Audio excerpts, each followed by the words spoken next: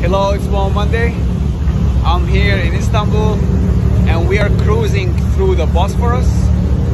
The Bosphorus is the narrowest strait of water that splits Asia and Europe, and it connects the Black Sea into the Sea of Marmara, and it's considered the narrowest strait in which the international navigation goes through.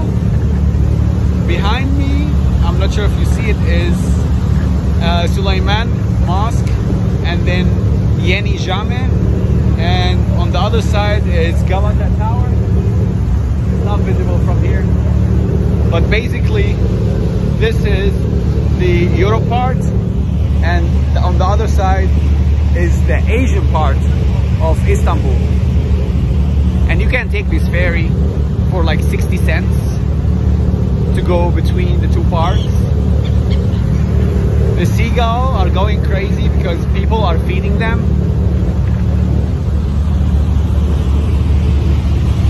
It's a beautiful day here.